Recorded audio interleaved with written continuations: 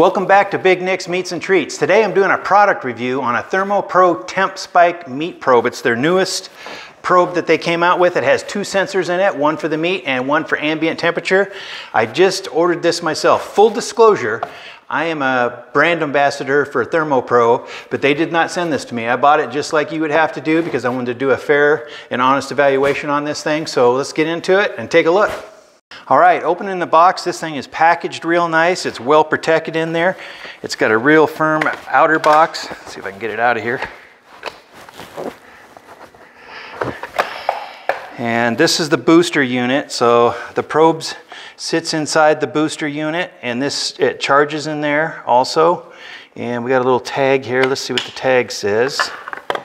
Tag says, always insert probe into the meat past this notch. So there's a little notch on the probe that has to go all the way into the meat to that far. So that's good to see. Okay. All right, how do you get it back in there? Oh, okay, I see. So there's kind of a little hole at the end there. You got to slip the tip into there. And it comes with a charging cable and some directions here. I'm assuming we're probably going to have to charge it before we do anything. So I'm going to go ahead and charge this thing, and then we'll get into the features. We'll see you in a bit. All right, I got the probe and the booster charged as the direction said, and then it said to download the TempSpike app onto my phone, which I did. And now the next direction said to pair the probe to the booster, and it says it comes pre-paired. So if I take this out, it says that the light should flash green, which means that it's paired. That's good, very good.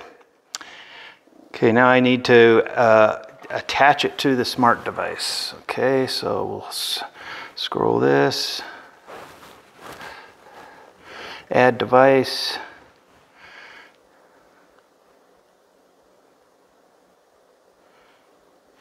Device TempSpike. So do I hit the plus? There we go. Nice. Okay, that was pretty easy. All right, I'm going to look through some of these features here and we'll get right back to you. All right, the app looks very similar to the regular ThermoPro app.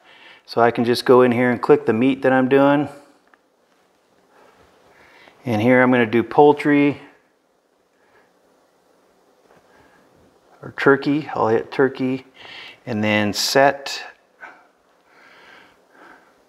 And then here it tells you to make sure that you go all the way down to the notch, just like the instructions said originally. Continue.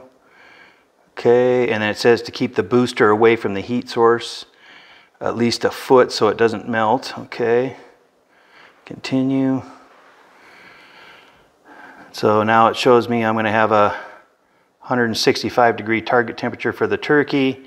And it shows the ambient temperature of 122. That seems a little off because it's room temperature in the house right now. All right, I'm going to go put this in the turkey. I also put another probe in the turkey so I can compare between the two. So let's go do that. See you in a minute. All right, I'm going to put the probe in. I'm going to make sure that I get it all the way up to the line like they said in the directions. Ooh, that one's hot. Okay, I'm all the way up to the line. And I put another probe in there, as you can see, so I want to compare how close they are in temperature. All right, we'll see in a little bit. All right, I got the probe in the turkey. It shows it at 42 degrees. The ambient temperature is climbing. I wonder if 122 is the base because it didn't go below that. And it's very accurate with the other ThermoPro probe I'm using. You can see that it's at 42 degrees also, so we're super close. That's a good thing. So I'm going to keep an eye on it and we'll get back to you. See you in a bit. All right, so far we're, I think, about a half hour into it here. Started at 10:36 a.m. Yeah, so we're about a half hour into it. Just like the regular ThermoPro app, it shows the graph. And you can set a timer here if you want. It's got alarms. It shows your connectivity between the booster and the probe and your battery life. You can set what you want your low temp and your high temps to be on the ambient temperature. And as I suspected, I was reading here on the app, it shows that the ambient temperature won't show until it's above 122.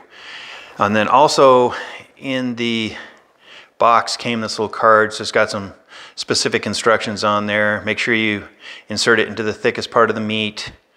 Place it a foot away so it doesn't melt, the booster anyway.